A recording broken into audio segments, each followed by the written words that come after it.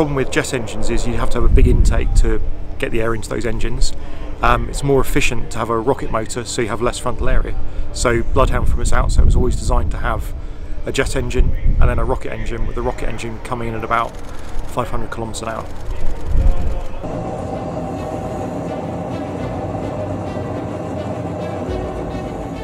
Nammo really has the critical technology in terms of hydrogen peroxide, which is also the propellant that the Bloodhound team has chosen for safety, high density of energy in the car.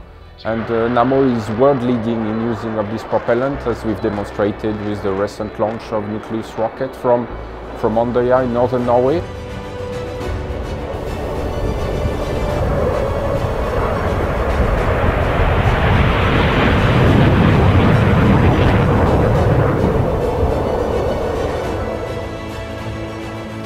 The rocket motor we're using is a space rocket.